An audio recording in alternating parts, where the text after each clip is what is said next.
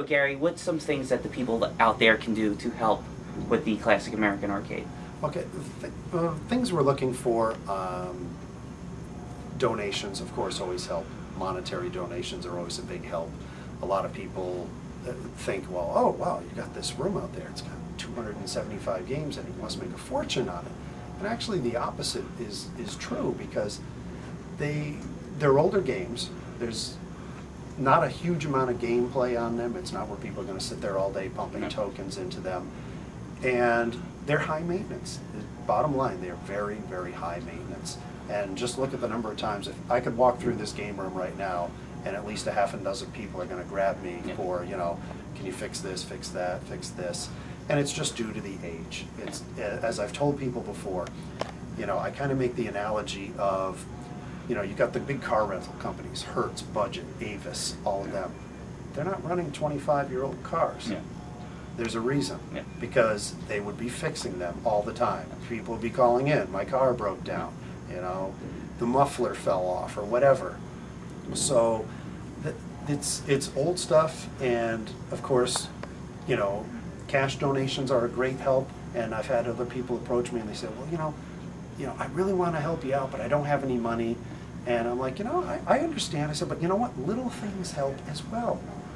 Joysticks, buttons. Do you have, you know, any laying around?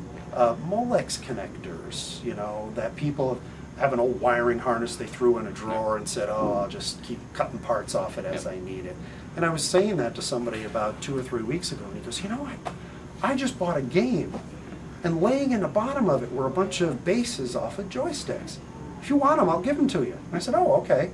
So we got about 10 bases off of leaf switch joysticks, and they're all in great condition. Yeah. And that's things that, you know, people are thinking, you know, they always think, oh man, if I had $100 or $1,000, I'd give it to you. But, you know, joystick bases, buttons, you know, a button breaks on a game or whatever. You got spares, or you got a game and you want to fix it up and, you know, it's got a big cigarette burn on it, and you'd really like to have a nice white button in there that didn't have a cigarette burn.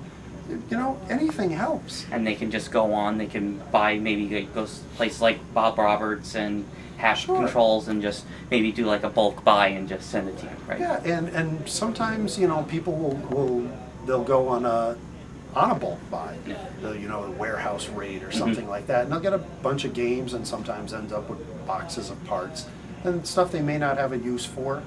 And if they, you know, if they don't have a use for it and they want to donate it to us, they can. And the other thing too is the American Classic Arcade Museum is a 501c3 nonprofit organization. So donations made to us are tax deductible. And that a lot of people have taken advantage of that and donated games to us, full working games. You'll see a lot of games out there with signs on the top recognizing these folks for the contributions they've made to the Arcade Museum. And it's fun for us to get these, and we're so honored that people think so highly of us that you know, they'll donate a machine. And it also, I think, is fun for them because they can bring their friends up or whatever and say, hey, look, that's my game. It's up. I donate. That's my game. Yeah, you know, let's play. And you know, it's always here. And I guess the main mission of the Arcade Museum is to save this history. Whereas, you know, a lot of people buy games for their personal collection. Now they're out of circulation. And they rot in the basement. Well, and not only that, but now if you don't know someone that has a basement full of classic coin-ops, where are you going to play them? Exactly. How are you going to, you know, experience this? That's why we do Arcade Hunters. There's no places to go. Yeah, so, you know, it's nice to have people be able to come here and for, you know, an hour or a day or a weekend. You know, you just go in the other room, you close your eyes and you listen, and it's like, wow, you know, this is everything I remember from when I was 16 or 17 and I used to go to the local arcade. Now, you saying with we have a shortage of monitors. Is there any like specific monitors? They can't just hack a TV and. No, that's the other thing too is 19-inch CRT monitors have become like hen's teeth now. They're very hard to come by, and most of the games, excuse me, I've been talking all weekend. Most of the games running out on the floor here are all running 19-inch CRTs, and you know, to keep them as accurate as possible, we like to keep up with the same technology. I've had people say, well, why waste your time looking for those? Why don't you just get a 19-inch LCD and stick it in there? It's like, it doesn't look the same. Yeah. It, you know, functionality, it's the same. They're going to complain about it. You get a picture, but there's just something about it that it's and just you're watching not it, quite it looks right. wrong. And you want to try, obviously, to make it as accurate as possible, but also functioning at the same time. But I haven't been fully sold on putting flat screens into old school games. You did do it on like some of the, I think Space Tool has one, right? That was something just put in yesterday. We work with Sarah St. John. She owns a company called My Arcade Repair out of the southern part of New Hampshire here. And we have her come in sometimes, like help before the tournament, prep with game repairs and such. And she's worked with a company that developed this interface because there's, as most people know, color vector games are a nightmare. The monitors always are a problem. You know, if they're not working, they're on fire. Yeah. You know, there's the gamut. Smoking. Yeah, you know, and I have a funny story about that from the old days. But so they've developed this interface board that allows you to, and it's plug and play. You take the output from the board, plug it into this, and you plug this into an SVGA monitor, and it'll do vector. Yeah.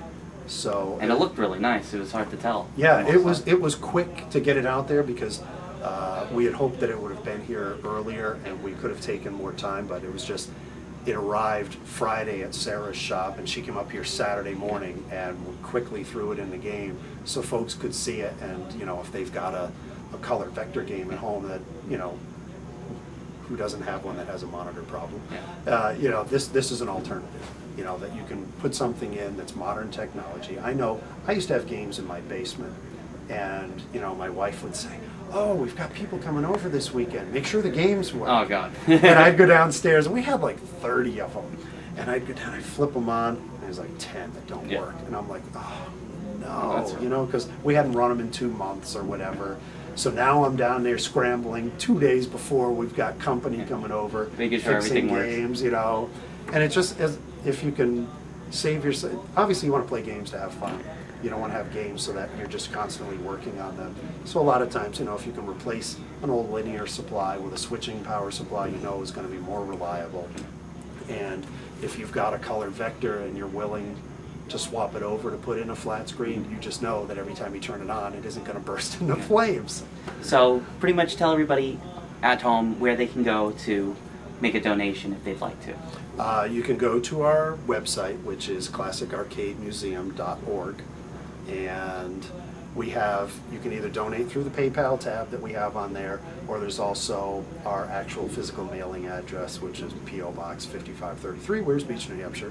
And if you want to mail a check or whatever people are more comfortable with, that works And fine. any type of like parts, they'll have to go through Parts, you. yeah, You can't send you it to a P.O. box. Right. Drop us an email, you know, and I'll, you know, be more than happy to. Anything can help. Right? Yeah, it's amazing. Like I said, it's little things count too. Like the box of joystick bases we got beginning of the tournament.